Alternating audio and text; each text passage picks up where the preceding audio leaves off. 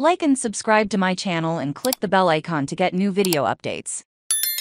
Bader and Volpe helped the Yanks beat Cards 6-2 for the doubleheader split after losing the opener 11-4 St. Louis. Harrison Bader received a 30-second standing ovation upon his return to St. Louis. "I've invested here for many years, the love and appreciation for it. That's why I am doing it," Bader said after winning. The New York helped the Yankees beat the Cardinals 6-2 on Saturday night. Bader was playing in St. Louis for the first time since the Yankees took him on the trade last year, given deadline for a deal with left-hander Jordan Montgomery. Bader, a crowd favorite, who made his major league debut with the Cardinals in 2017, spent Friday visiting kids at Cardinals Glennon Hospital, going 0 for 3, and hitting a sacrifice fly in the first inning. "That was incredible," he said. "I was trying to keep my emotions under control, holding back as many emotions as possible, and just concentrating on getting out there and just playing the game." St. Louis won the rain-interrupted opener 11-4 behind Paul Goldschmidt's green 3-run homer against Luis Severino in a 5-run period. Jack Flaherty threw 6 shutouts.